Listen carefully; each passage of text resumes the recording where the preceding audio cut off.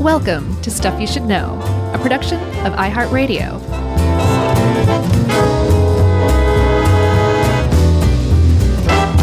Hey, and welcome to the podcast. I'm Josh, there's Chuck, and this is Stuff You Should Know for 7 letters.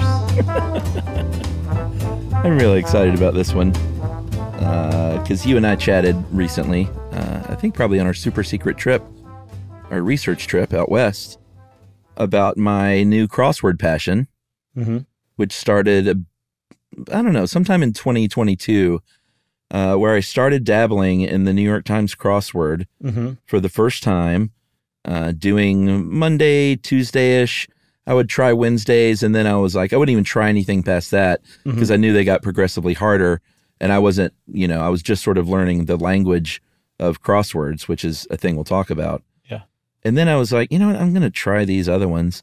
And before you know it, I'm doing all 7 days. Oh, really? And finishing them with my little cheats, which we'll talk about as well.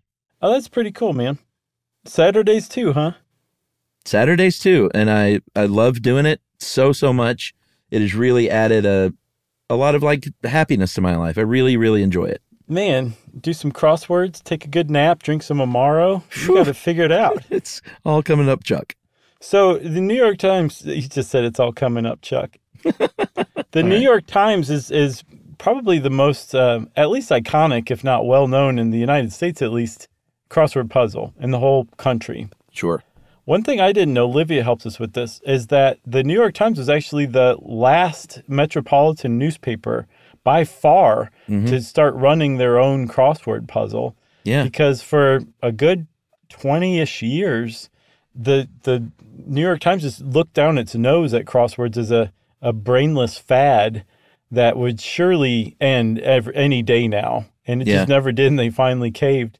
And then, 60, 80 years later, something like that. About 80 years. Wow, that's crazy. It's now like the number one crossword puzzle of all time ever. Yeah, the paper of record. Yeah. So should we talk about the inventor? Of the word cross? Yeah, that's what it was called at first. His name was, he was a Brit, and he was an immigrant. He was a British immigrant. What does that mean? He was an immigrant to the United States from Great Britain, from Liverpool to be specific. All right, I get it now. His name was Arthur Wynne with 2 N's and 1 Y and an E and a W. And there were some, we didn't really go over the prehistory of crosswords, but there had been sort of crossword-like word puzzles for hundreds and thousands of years in some cases.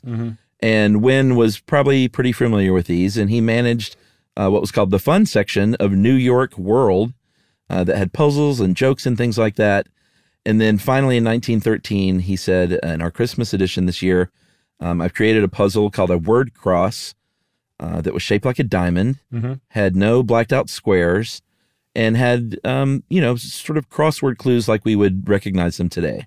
Yeah. I mean, it was essentially a crossword. He just got the name wrong. He got the name swapped. Well, he got it right. Who got it wrong, but ended up being right, was an illustrator who accidentally swapped those words, and it was cross-word, capital C, capital W. Yeah. And that name stuck, and it eventually they said, let's quit with a little dash in the middle, and let's go ahead and make it one word. Yep. And Wynne was like, hey, this is actually starting to get kind of popular within just a few months. And he went to the publishers of the world and said, hey, we should probably patent this. And the world said, do you know how much it costs to patent something these days? $100. Get out of my office. And did not ever patent the crossword. And I think that was actually it was a bad move on the world's part, but I think it was really great for the world. The world. Yeah. Yeah, totally. That would be very strange if crosswords were patented, I think. Yeah. I don't think that they would be anywhere near as prevalent as they are now. So in that sense, the publishers of the world gave us all a pretty neat present. And we are going to give you a pretty neat present by introducing you to a woman named Margaret Petherbridge. This was, at the time, Arthur Wynne's secretary. And he said, hey, you're pretty sharp. Why don't you take this job over? And it turned out she had a real knack for not only creating crosswords, but kind of codifying what crosswords were and sort of the rules of crosswords. She was the earliest one to sort of put in place these rules like, hey, you should have a separate list for across and for down, and you shouldn't have any unchecked boxes, which is a square that's only part of one word. Like, it should all tie together. Yeah, and very early on, I think if she didn't add the black squares, which are called blanks, the squares you actually fill in, they're called lights. She helped standardize them because very quickly they, if you look at a crossword, I never knew this before until we started researching this. If you look at all the blanks, the squares, they're symmetrical. If you look at the left side and the right side, they're mirror images of one another. Yeah. You could turn it on its side, and the top and the bottom are mirror images of one another. And I was like, why? How does that help anything? And apparently, they just decided, I think if it wasn't Margaret Petherbridge, it was somebody she was friends with early on, that symmetry is just beautiful, so make it symmetrical. Well, they're not always like that. They are. I mean, I'm looking at today's, and it's not symmetrical. No, I spent so much time trying to find like something that undermined that, and I didn't. Like I was like, oh, it is symmetrical. That's symmetrical. Holy cow, that's symmetrical. Did you look at any crossword puzzles? Yes, I looked at crossword puzzles. Apparently, I didn't look at the one from today though. Well, today's not. It has a great deal of symmetry now that I'm looking at it, and this is something I've never noticed. But for instance, I'm looking at one which on the right side is an L. And on the other side, it's an L minus the bottom square of that L. Okay. So it's not quite symmetrical, but it is kind of symmetrical in some parts. I'm so sick of this stupid conversation. Are you looking at the today's yet? I can't. I don't have my login right now. So right. Well, I'll take a screenshot. I'll take your word for it, man. All right. I'm just so bummed though. Because you thought that was like the fact of the show. It was one of them, for sure. Okay. Now it turned out to be the incorrect fact of the show.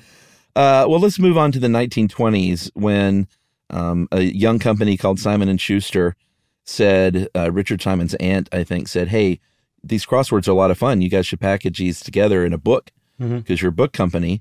And so they hired Margaret Petherbridge, codifier of rules and master crossword designer, to put this book together. And she got a couple of other editors from the world and said, all right, let's get to work on this thing. It'll come out in 1924. It'll come with a free pencil and eraser, which is super cute. Yeah. And sold 123,000 copies in that first year. Yeah, and that one did so well that they released a second edition and a third edition all within the same year. And all combined, those three editions by Christmas time had sold more than 250,000 copies. Quarter of a mil. For a fledgling publishing house, that's a pretty big thing. But also, they were very smart. Simon & Schuster, they created the Amateur Crossword Puzzle League of America to basically help promote crossword solving, I guess is what they call it. Crossword doing? In order to help sell more books. And it worked, actually. It became a legitimate thing. They started standardizing crosswords as well. Oh, hold on. You know what? I think I'm wrong. I just sent you... Yes. So it's a mirror image in a way. It's not, I thought everything would correspond directly across from one another. No. But it also works diagonally. So I see what you mean. It is symmetrical if you include the diagonal. So if you look in the top right corner, the bottom left corner should be the mirror image of that. Yeah, it's symmetrical. They're all symmetrical. It's insane. Because it makes it so much harder. Oh, man. I'm so glad we solved that for you because... Thank you. Thanks for going to that trouble. Dumb when I was dumb. No, you didn't make me feel dumb. I kept looking at it and I was like, how can parts of it be symmetrical? That didn't make any sense. Right. But I was looking for like a direct flip. It's hard to explain how my brain was looking at. This is a rare in-show correction. For one of us against the other. Right. Back to the Amateur Crossword Puzzle League of America. Yes. Which sounds like they were all wearing capes while they totally did crosswords. But they had some rules like no part of the puzzle can be completely cut off from the rest. Sure. So you can't use black squares to just make an island of one grid. You also can't use tons of black squares. they actually, as we'll see, make it easier to create a crossword because using black squares breaks up the stuff so you don't have to come up with. So a typical, I think, New York Times crossword is 15 across and 15 down. So if you didn't use black squares, you would have to come up with 15 letter words. So no, I guess 30 15-letter words, which would be really, really hard because they'd also all have to interact. So they use these black squares to kind of break things up and make it a little easier on themselves to shorten the letters and words and stuff like that. But the Amateur Crossword Puzzle League of America said, okay, no more than 1/6 of all the squares can be blanks, can be the black squares, because after that, you're really just kind of making a lame crossword. Yeah, and I want to take another stab at correcting you. Oh, no. Or to maybe clear up, when you say 15 across and 15 down, that's 15 lines, not 15 clues. Right, but there's also 15 spaces, right, total? You know what I'm saying? And if there weren't any blacked out blanks, you would have a 15-letter word across at the top, a 15-letter word below that, a 15-letter word below that, and then from up vertically, that'd have to make its own 15-letter word and so on and so forth. So, yeah, it'd be 15 across and 15 down, right? I just want to make sure people knew you didn't mean 15 across clues and 15 down clues. There's 15 lines vertically and 15 lines horizontally. And on each line, there can be as many as, 4 words. No. 4 clues. Okay. But that's if you have blank squares. If you didn't have blank, right? But if you didn't, you'd have to come up with 15-letter words, 30 of them that all interacted with one another. That's what I'm saying. Yeah. I get it, but it sounded. Are we really talking about this long? Man, this is a brain buster of an episode. I wasn't expecting this. When you were talking about it initially, it sounded like you were saying there were 15 acrosses and 15 downs. Yes, if you didn't have black squares, there would be. Right, but that's not a crossword. Right, agreed. But the thing is you could keep adding more and more black squares to make it easier on yourself, the puzzle constructor. And why? Because they're shorter words? Yeah, it makes shorter words. It makes it easier to come up with words that interact and intersect with one another. I disagree. They said, well, you should take it up with the crossword puzzle constructors because they say it makes it easier. Oh, really? Because I've begun working on constructing my own. That's sort of the giveaway. Mm-hmm. And I found that having a good long word is a real benefit. Okay, yeah, it definitely can be. But imagine having to come up with 30 15-letter words that all interact with one another. That's not a crossword, though. That's my whole point. Okay, forget it. The other way to look at it, Chuck, is that to show off, crossword constructors use as few blanks as possible. Yeah, so they can get those longer words. That's fine. Well, yes, we'll agree to that. Short words are challenging. I think you're thinking of a word search. No, I'm not. I know what I'm talking about. Will Shorts, please come to our aid and settle this once and for all. Oh, well, ironically, I think we've been saying the same thing just in different ways. I think so, too. We need Jerry here to interpret for us. Yeah, Jerry's not here today. That's why we're fighting. Let's finish fighting? Up this. This is as bad as our fights get. We should finish this part, I think, before we go on and take a break. And that is when things got hot in the crossword community was the 1920s in the United States. And it was a big deal such that there were people that came out and said, hey, it was sort of like these jazz cigarettes are ruining our culture. Like these jazz puzzles are ruining things because people are just spending all their time doing crossword puzzles. There was, and in the UK, there was, in 1924, a headline from the Tamworth Herald that said crossword puzzles, it should be a colon, and enslaved America. And they were talking about how men are wasting, it was a sinful waste of time and that it was a fad that would vanish. Yeah, that was the New York Times that called it a sinful waste of time. So yeah, there was a real really funny. If you considered yourself an intellectual, you definitely looked down on crosswords in the 20s because it was just such a huge popular pop culture sensation. Yeah. There was a song that was called Crossword Mama, You Puzzle Me, and then in parentheses, but Papa's going to figure you out. It's like vaguely intimidating. It is. It is. So it was like it was a really big deal. But yeah, as much as the New York Times and some of the other of the tongue clucking set wished, crosswords didn't go anywhere. They just became more and more popular. And eventually they did catch on in Britain, Chuck. They have their own version called cryptic crosswords. Did you see anything about that? Yeah, the cryptics are like the New York Times crossword will have a handful of clues that are sort of deal more in, they're more clever. There's Puns. more word play. There's puns. They try to throw you off track. And apparently these in Britain that's all they are. They are, and they're really tough. They have really different rules than American ones. So an example I saw. They got no black squares whatsoever. A clue was artist's phone hacked by terrible woman. And the answer is Chagall, who is an artist. But the reason Chagall is the answer is because in the middle of Chagall, there's the word hag. And if you take the word hag out of Chagall, you have call, which references a phone. Wow, yeah. Like my brain just melted out of my ear a little bit. Yeah, my deal with the New York Times is I love a good, clever clue like that I can figure out. Yeah, there's the best I saw for an American crossword. I don't know who wrote it, but it was the clue was it brings out the child in you, and the answer was labor. That's good. That's sort of, they have those routinely.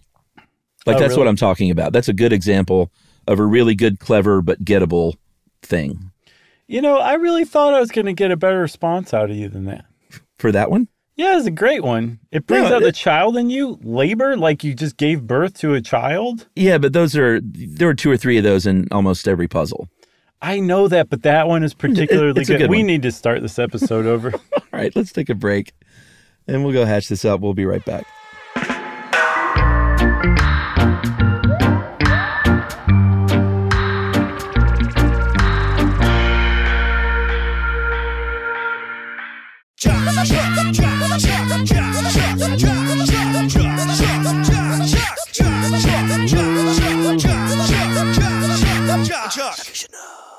All right, so we mentioned that the New York Times finally got their crossword puzzle years and years after they were all the rage in the 20s. And it was when we entered World War II, enter once again Margaret Petherbridge, now Margaret Farrar, wrote a letter to the New York Times. Says, you know what? We're going into war. It's impossible to, and this is a real quote, you can't think of your troubles while solving a crossword. Too so true. like this is going to be a big distraction for everyone during this tough time. And the New York Times said, you know what? I think you're right. And why don't we hire you to do it? And you can be our editor. And she said, I'd be happy to do that for 27 years. Right, man. This was 1942, I think, that they brought her on board. And Margaret Petherbridge Farrar had been, Petherbridge had been involved in the crossword world since the beginning, since they were invented. And so who else would you bring on as the first editor of the New York Times crossword but She's her? The one. Yeah. And she did it for 27 years, like you said, which is eclipsed in time only by the current crossword editor, Will Shortz, who's been doing it for I think 30-something years, 32 maybe. But yeah, 30 on the nose. She had a really huge impact on crosswords. And that's something that I think a lot of people overlook. The impact that crosswords have on society and culture is really under the radar, but it is really significant because what you choose as words and clues and the way that you put things has there's millions of people all experiencing that same that same puzzle. And so it's like you're planting seeds in millions of people's heads, and those millions of people go on to talk and interact, and it has a really huge, far-reaching effect, way more than you'd think of, especially the New York Times crossword. Yeah, there's something that I realized is that, and I was just naive because I didn't know much about it, and I hadn't seen the documentary Wordplay at that point. Have you seen it yet? Yeah, it's great. Good. But there's a real community around it, and once I started doing it, I think I told you that Hodgman and I were talking on the phone about something else, and the crossword came up, and he had been doing it. He's a big words guy, no surprise, and does play Scrabble with his wife. And for years and years and decades. Mm-hmm. And so he's long done the New York Times. And I was like, oh, cool. And we started talking about it. And I was so new to it. I was super excited. And I think that sort of revved his motor a little bit because I was a new guy that was like, thought it was the coolest thing ever. Mm-hmm. And so we started texting a lot about it. And then our friend Ben Harrison of the Greatest Gen podcast, Ben does it. So all of a sudden I've got all these people like colleagues and other podcasters that we like text each other hints or, John was like, man, text me if you don't know a thing. And I was like, well, I could just look it up. And he said, text me. It's more fun. And I was like, right. There's a community here. Mm-hmm. Yeah. And I totally got it. I can just go lock myself in the basement with a candle and look it up. And I wasn't saying I shouldn't get in touch with you about it, but I was like, why would I bug you about it? And he was like, no, bug me. That's the whole point is it's like, it can be a social thing, even though it's generally a solo pursuit. Absolutely. So Margaret Farrar, kind of like coming to our live podcast shows, huh? Yeah. So Margaret Farrar, she retired in, I think, 1969, and a guy named Will Wang took over. And Will Wang, he had a huge impact on the crossword as well. He had a great sense of humor, and so he got into that wordplay, those puns, kind of like diversions, like making you think it's one thing when it's really another. The use of a word, giving labor. That's got to be a Will Wanger. Uh-huh. He was replaced after 8 years. He moved on and by a guy named Eugene T. Maleska, and he was the editor from 77 to 93. And he's the one that I think a lot of people our age who don't like crosswords think of when they think of how much they don't like crosswords, because he was really big into opera. He was a former school superintendent. Yeah. He knew Latin, and he expected the crossword puzzlers, the solvers, I should say, to have the same like background in education and tastes that he did. And a lot of people don't, like it's not like you have to hate opera, but if you don't really like opera, you're probably not at all into opera. You know what I mean? It's not like a I'm kind of into opera thing. You know what I mean? And to expect everybody else to understand the clue that wordplay about, and some opera, that it's not, I don't know. I just get the impression that the approachability of it really bottlenecked under Maleska. Yeah, and the one thing that John and I agree on is like, and this is true when we've designed our trivia games that we used to do, our pub trivia, is that the best clues in trivia, we believe, and in crosswords are ones that you can probably kind of figure out, and even if you don't know the answer. And the worst ones are, this person wrote this book or this opera. And you're like, well, if you don't know it, you don't know it. It's a lot more fun to try and test your brain into seeing if you can kind of figure it out. And eventually you'll do that by getting other letters that intersect with that word, of course. But if it's just like, I don't know, it's kind of lazy to me to be like, just name this person who starred in this movie. Yeah, lazy is a good way to put it. But on the other hand, like the converse of it is, like you just really touched on an important thing of crosswords, and that they are approachable and they do something to your brain that that taps into a part of your mind and your intellect that's not just rote memory. Where you can combine different things that don't seem to be at all combined, and it just makes it a really like pleasurable thing. A lot of people compare, especially the British version, cryptic crosswords, to reading a miniature murder mystery. Right. And when you figure out who it was, it turns out you were right. Your suspect was the one who did it. That feeling of like, I knew it. That same thing can come from like every single clue almost of a really well-written crossword. And it's kind of the same thing where there's this discovery, and you also have that kind of rush of accomplishment for having figured it out without just knowing a fact that you learned in school. I think that was a really important point you made. Yeah, but also it's not like you can have, I wouldn't want to go all cryptic. Like a good crossword total in its sum has a mix of both, because it's also nice when you do know something and it's, this man let voices carry, and it's Amy. You know what I mean? Mm-hmm. Did you get that one? I did. It was pretty good. But would you? I just made that one up. Wouldn't you have to? It's good, Chuck, but think about it. You're going to have to fess up and make it two ends.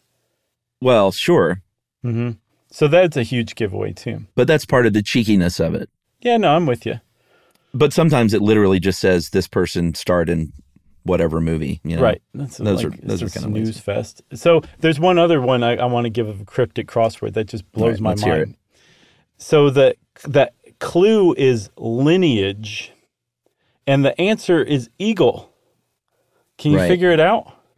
Well, I mean, I know it because this is something that I read. Well, pretend like you just figured it out and share it. No, how about you ask the audience? Well, audience, do you know? No. No, well, I'll tell you. It turns out that lineage can also be read as L in Eage, E-A-G-E. Mm-hmm. Well, if you put L in E-A-G-E, you get eagle. Yeah, those are tough, man. That is really tough. You have to be so thoroughly British to be like, yes, I totally am tapping into this. Yeah.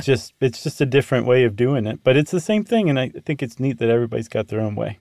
Yeah, actually, let me amend that. My least favorite clues, and I will bail on a puzzle altogether if the theme, and we'll talk about the fact that they have themes in a minute, but if the theme is, it's just, you have to misspell this word in order for it to be right. I hate those.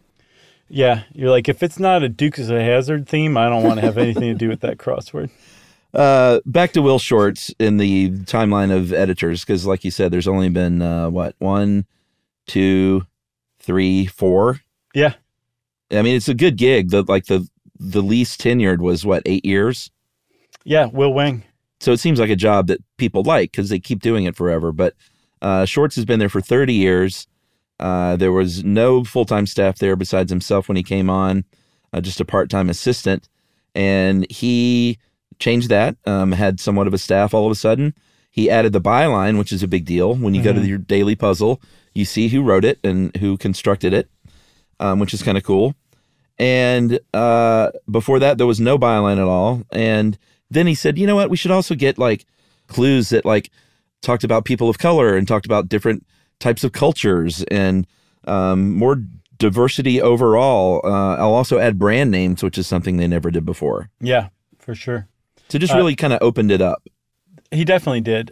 He also started publishing from a lot of different people too, including teenagers. I think up to the Shortz era, only I think 16 teenagers had ever been published in the New York Times.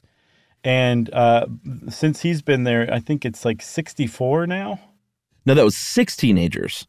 6 teenagers? That's even less than I thought before. Yeah, 6, and then during his tenure, 46. Wow. So I really screwed the pooch on that one, but the gist was still correct. One thing that is also correct is they do get progressively harder. And I was sort of wrong when I first started doing it. I thought Sunday was the hardest. They get more intellectually challenging Monday through Saturday.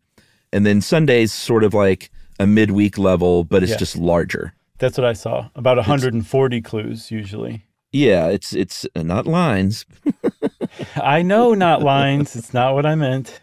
Let's do this great example that Livia gave, because this is another kind of fun head teaser, brain teaser. So the clue sandwich, often given a twist, might be the Saturday clue for Oreo, whereas the Monday version might just be Nabisco sandwich cookie. I saw that they start out easy on Monday and then get increasingly harder day by day because they assumed that the crossword solvers out there were still recuperating from the weekend come Monday morning, and that they were getting sharper and sharper as the days went on. And then on Monday, you get to just blaze through one. No, you're still hungover on Monday, so they made it easy on you. That's what I'm saying, and you get to blaze through it in 10 minutes and feel good about yourself again. Right, exactly, and then throw up from having to focus on the little tiny print for an hour. But just to explain, in case you don't do them at all and you're like, I don't get the Oreo thing, sandwich often given a twist. People often twist the Oreo apart. Sure. It is a cookie sandwich. And as Livia astutely points out, that also satisfies what you see a lot in crosswords, which is the short word with a lot of vowels. Like once a week, Enya, the New Age artist Enya, is a clue. She's been topical for 30-something years because of her name. It's really funny. And there are different ways of describing the clue or whatever, but it's very funny. It's always like this new ager or something like that. And so I said, oh, there's Enya. Yeah. Yeah, that's another thing too that I think you kind of referenced earlier is, you start to get a feel for the language of crosswords. And sometimes some clues are virtually the same as others. There's only so many ways you can describe Enya. So yeah, that'll start popping up, especially if it's a vowel heavy word. We should talk about themes a little bit more though, right? Sure. Well, they're themed a lot of times. Not always, but it seems like out of the 7 days, I would say 3 or 4 of them are usually themed at least. Okay. And that is when there would be like, it's usually like 4 or 5 of the clues have a theme, and then there would be an additional one that says blank, blank, blank is the clue, and then it will say, or a great clue to the answers, 4, 17, 16, and 24. Mm-hmm.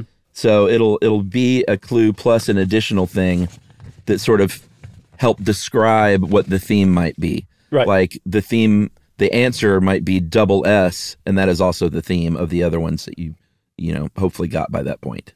One of the other things I saw that make theme crosswords popular, especially among constructors, is that the theme answers are usually multi-lettered, say 10 letters. Mm-hmm. And that's a big, long string of consonants and vowels that you can use to branch other words off of, to intersect with. So you'll have 4 or 5 theme words, so you've got 4 or 5 10-letter words right off the bat. Yeah. But you don't have to come up with 30, 15-letter words, so it's much more advantageous.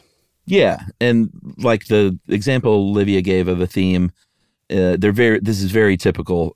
Winner of a preparing contest would be best sheller, and so the theme ends up being adding an H in other common terms to make it a different term.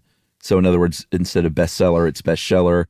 Another one in that same theme would be Lothario's line in a singles bar, pick up shticks instead of pick up sticks.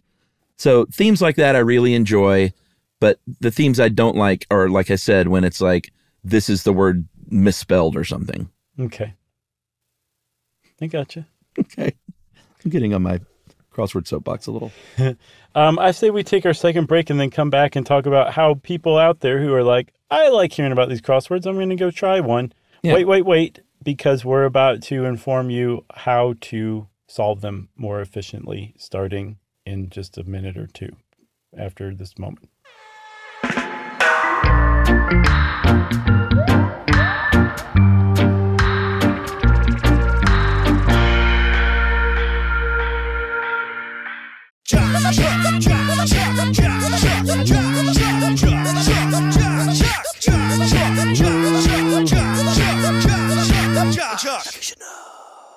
So the New York Times went so full bore into, which by the way is not sexual, kind of like balls out, into crosswords, that they actually have a crossword column, not just a crossword. They have a columnist dedicated to writing about crosswords. Yeah. Her name's currently Deb Amlin. That's probably always going to be her name from now on, but I'm saying the current columnist is named Deb Amlin. Sure.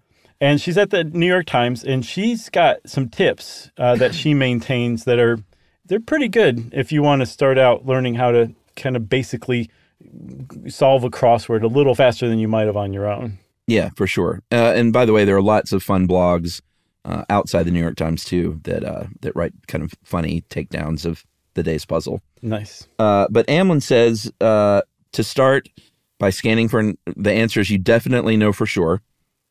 Right. It's a good way to start. Yeah. Take a guess sometimes, but use your eraser. Of course, I do mine on the app online version. Mm-hmm. And then once you get like the intersecting words more, things will reveal themselves. Right. So it's fine to take a guess because you can go back and redo the word once you've realized that you were wrong. Another one she suggests is yours and Hodgman's method, working with another person. Yeah. Via text or in person. It can be fun. Over the breakfast table. Sure. If you get stuck, just take a break. You don't have to finish this thing. It's not a competition. Like you can walk away from it and come back. And oftentimes you'll do that kind of unconscious thinking, almost like sleeping on it without sleeping. these things that just seem totally impenetrable will suddenly seem clear to you with fresh eyes. That happens almost every time I do that. Yeah. It's and I told Hodgman that, and he went, "Yeah, that's a documented phenomenon that happens." Yeah. Another one is that and this is very controversial, but everyone has their own way of doing it. There's no right way of doing it. There are some purists, I'm sure, that do not cheat at all, and if they don't finish it, I guess they just don't finish it.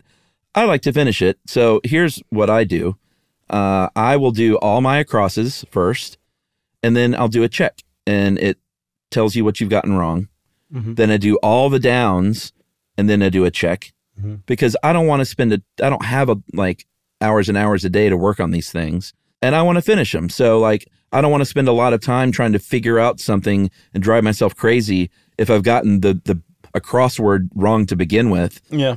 Because then you're just throwing yourself off. So I do a check, one check down, one check across, and that's the only sort of cheats I'll use most times, unless I'm just really stuck at the end and I can't get the last couple. Then I'll cheat, and I'll be like, all right, because what you're doing is you're learning something. Mm-hmm. If you're stopping 3/4 of the way through because you refuse to cheat, then you might be missing out on learning something cool. So, or solve it your own way. If you want to be a purist and just not finish it, that's fine too. So I think that's great words of advice, Chuck. Yeah. Some other ones I saw are, so when you're looking at the clue, the plurality of it. That's a big one. If the clue is plural rather than singular, the answer has to be plural. Mm-hmm. So in that sense, if you see something that has a plural clue, you can just go ahead and add an S at the end. Right. Same with tense. So if the clue is past tense, you can add an ED right at the bottom of the answer. Mm-hmm. And that's a great way to fill up a couple of squares right off the bat too. Totally. And as you fill in other ones, say, that are going across, and you're filling down answers with S's and EDs, that stuff's going to fill up a lot faster and become clear. Yeah. We talked about the language of crosswords, which you just sort of get more familiar with as you do them. Mm-hmm. Partner, whenever you see the word partner in there, it's usually linking words together. So the example that Livia gave was partner of live. The answer would be learn, because you usually hear live and learn. Mm-hmm. Stuff like that. They also will abbreviate words, but they say that they're abbreviating it. So following the clue, it'll be, say, ABBR period, or for short, or in brief. Or they'll actually put an abbreviation in the clue. So a clue of elephant group, as in GRP, the answer is GOP, because that's an abbreviation of Grand Old Party, and the elephant group is the abbreviated group GRP. Does that make sense? Yeah, but not all abbreviations. It's usually, if it's something abbreviated that usually isn't. Mm-hmm. Group was abbreviated. If you see... good point. Like what Livia put down is a great example. If you see VIP, that doesn't necessarily mean that the answer is going to be an abbreviation, because VIP is common. Yeah, people don't typically abbreviate group. Right. You'll also very rarely see the same word twice in a single crossword. Yeah. It's considered bad form among crossword constructors. Constructors also frequently give you fill-in-the-blank clues as a gimme. So there's a blank and then the second word or something like that in a clue. Makes it probably pretty easy to figure out based on the number of letters. That's one you can start with. And then also I saw that you should start at the bottom right, because the premise is that constructors typically will start at the top left, and by the time they make it to the bottom right, which is the end of the puzzle, they're tired and they've stopped being quite as clever. So you can figure out the clues in the bottom right easier. Yeah, I'd start with 1 and 1. That's how I do it. Okay. There's some other fun ones, and I wish I would have looked up an example, but one that you see every single day is word preceding, cat and basket. And it'll be a word that you often see linked up before cat and basket. That isn't one, because I can't think of one for case. Cat and basket. Case cat? Cat case and basket case. Oh, okay. But that would be not preceding, but yeah. So they'll do that a lot. Here's some things that I didn't know, which now I'm going to be better at. Well, I did know this. If it's a question mark at the end of the clue, that usually means it's probably a pun or some kind of wordplay, like current events Mm-hmm. is really current events. So tides, because tides have currents, it's an event that Yeah, and you happens thought it was within the news. tides. And then you're like, what's that fifth letter for? Well, and a lot of times the obvious answer that's wrong will have the same, if they're really good, it'll have the same number of letters. Right. So you're like, it has to be news. It fits. Yeah, exactly. But the ones I did not know was that if it's in a quote, then the answer is a synonym for a spoken phrase. Mm-hmm. And I sort of knew it was sort of like that, but I didn't know it was always like that. And then if it's in brackets, and I didn't know this at all, I never knew what the brackets meant. Yeah. The brackets usually mean that the answer is nonverbal. Right. Like the example Olivia gives is that's painful in brackets. The answer might be grimace. Right. The Never thing knew is, that. I didn't know the brackets one either. The thing I like about the quotes one is it's intuitive. Like, I didn't know that was a convention, but I know that I've figured that out, plenty of times doing crosswords, just seeing those quotes. It's a really great convention, I think. And then the heteronyms, these are my favorite. These are the really clever ones where it's something that can be pronounced in two different ways, and you're intuitively led down a path to believe it's one and it's really the other. Mm-hmm. So the example that Livia found was kitchen drawer. So you're trying to think of like, what's a kitchen drawer? What could it be? What could it be? And the answer is aroma. So it's not kitchen drawer, but a kitchen drawer, as in the aroma draws you into the kitchen. Such a great one. I know. I love that stuff. Not as good as labor, but still pretty good. Okay. So you said you're trying your hand at constructing puzzles. How's it going? Well, I mean, I've started the idea of trying. I'm trying to find a partner. I asked Hodgman, and he sort of didn't say anything back. So I think that was a soft pass. Yeah, I think so too. Ben seemed a little more into it. Mm-hmm. And I wanted to see if I could get stuff he should know in there as a clue, because obviously that would be another bucket list thing for us. That would be great. Oh, yeah, man. Can you imagine? Yeah, that'd be cool. The New York Times, actually, Deb Ammon wrote Amlin, sorry. She hosted a blog post, a 4 or 5 part blog post that is really in depth, where she interviewed the people who actually edit and create the New York Times crosswords and how they do it. And it is not at all created the way that I thought they were created. Did you see that at all? I haven't looked at that yet. It's on my list because I know it's going to inform my process. Yeah, but I've been kind of waiting. Is there like I kind of thought there might be programs that help you sort of lay it out. They mentioned that. They do use programs to kind of basically create grids and stuff like that more easily, but they don't use things like autofill, which will just populate it with words and then come up with suggested like clues or anything like that. They come up with them themselves, which you would hope with the New York Times crossword puzzle. But the way that they create this, and I think it's like almost like an assembly line if it's done the way the blog post suggests, where one team will come up with the theme and they'll come up with the answers, the words for that theme. Okay? So let's say you have five different words that are the theme answers. And then that's it. They hand it off to the next people. The next people create the grid, and they have to figure out where to put those 5 theme answers in there. And once they have that done and they have the black squares in there and everything like that, they hand it off to the people who populate the grid with words. You want to avoid 3-letter words. You want to definitely no less than 3. You can't have less than 3. Right. So it's actually kind of hard to come up with words that are interesting, right? Because those are your answers.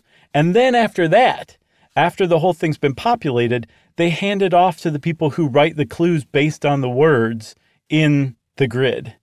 Isn't that nuts? It's like the opposite of solving it. When you say they, though, do you mean is this when the New York Times is doing their own? So, yes, that's my impression. I think for the most part, if you write construct your own crossword, you're doing every step of this. Right. I don't know if they broke it down into teams of 2 to make sure that everybody was interviewed in this, or if they really do it assembly line style, and a team of 2 will create the theme, a team of 2 will create the grid, a team of 3 populates it with words, and a team of 2 does the clues, writes the clues. But it's really mind-boggling how it all comes together. It comes together in the opposite way that you would solve the puzzle, which is one reason why Will Shortz, he was interviewed by Neil Conan on, I think, Science Friday, where he said, like, people who are constructors are typically not good at solving the puzzles and vice versa. If you're really good at solving a puzzle, it does not mean you're going to necessarily be good at constructing it. You know who's good at both? Who? Is Manny Nasowski. Yeah.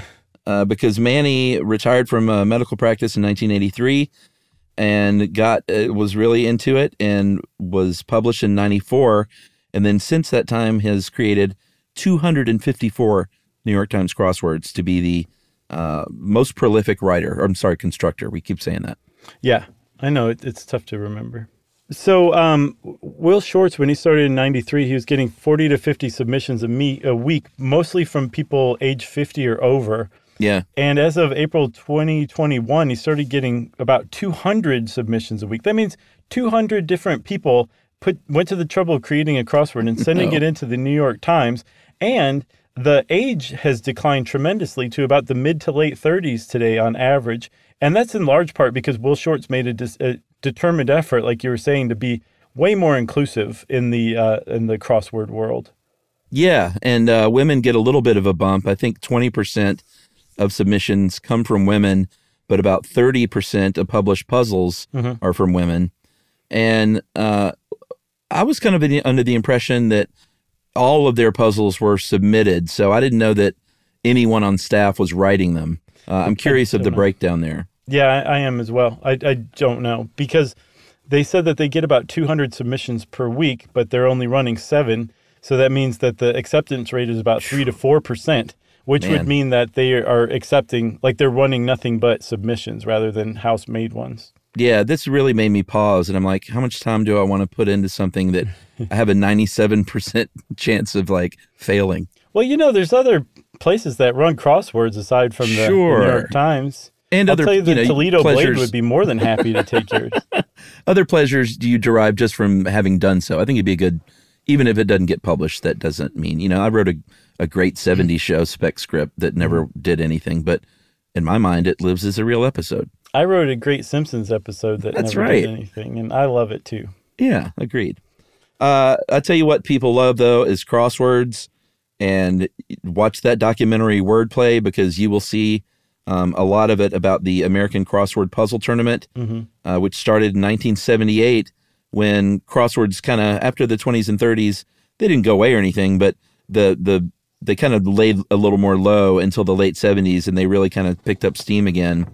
And the marketing director of a Marriott hotel in Stamford, Connecticut, said, hey, in the wintertime, no one's coming up here, so let's do a crossword puzzle tournament, like an official New York Times thing, and get Will Shortz to help us plan it.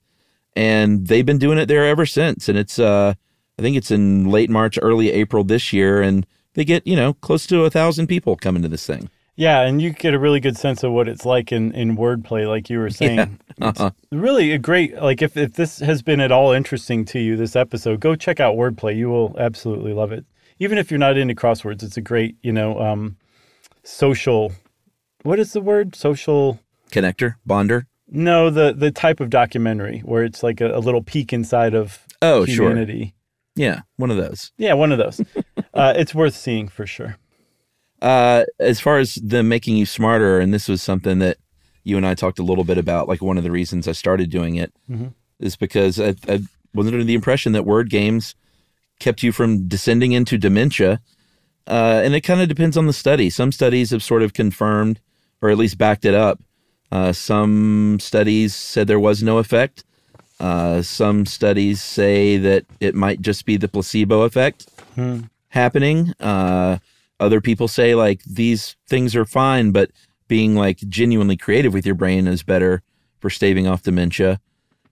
So I read this stuff, and I was a little disappointed, but I kind of figure it can't hurt, and can be a part of the recipe of keeping your brain sharp. Yeah, as far as I know, none of the studies were like, don't do crosswords. They're going to completely rot your brain. Yeah.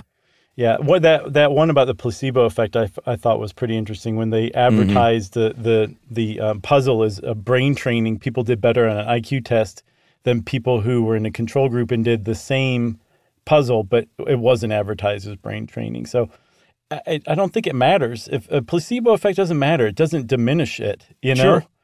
Like if you can take a sugar pill and get the same result as taking a medication, like, great. That's fantastic. I don't understand why everybody's always putting down the placebo effect. Yeah, that sugar pill probably didn't have side effects, too. Well, it is sugar, so there's probably some, but you know.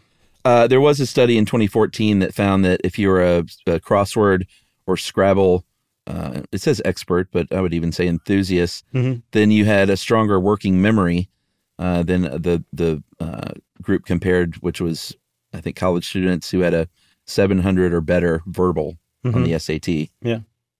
And apparently they're better at like visual. Can I say that right? I don't think so. I think that is right. Visuospatial information and integrating verbal and oh man. Visuospatial. You're not going to help me out here, are you? No, VS information. How about that? VS information in your short-term memory. Jeez, I got to go finish. I'm ironically pretty stumped on today's crossword, as you can tell. Oh, yeah? Have you been doing it while we've been talking? No. I made a little bit of time earlier, but I'll usually not do it all in one go. Like the Monday through Wednesday, I can generally knock out pretty quick. Like Mondays, sometimes you can knock those out in like 11 minutes, and that's super speedy. What? Yeah, that's my record, I think. Wow. That's impressive, man. But yeah, shout out to Ben and John Hodgman and Mark Gagliardi, another podcasting friend who is an enthusiast. Nice. It's fun doing this stuff. Shout out to all you constructors and solvers out there, right? Yeah. If I ever get my own byline, then you can bet Stuff You Should Know will be a clue. Awesome. I appreciate that big time, Chuck. Since that is probably it, right? You got anything else? I got nothing else. Well, then that means it's time for listener mail. I'm going to call this correction on animal stuff. Oh, boy. This is from Daniel, and this is a good correction, too, because this feels like one of those things that's just printed everywhere and everyone believes is true. But apparently possums don't eat ticks. Yeah, okay. All right, fine. All right. Hey, guys, I'm writing because I was listening to the Possums podcast, and I heard you guys repeat an old myth that was fact, and I wanted to set the record straight. The idea that possums eat thousands of ticks a year is a complete myth. It's based on a single study in which researchers placed 100 larval ticks on many different animals, waited 4 days, then counted all the ones that fell off. The ones that did not fall off were assumed to have been eaten. Someone read that study, assumed this was the same as the number of ticks they'd eat in the wild, and came up with the numbers that we heard.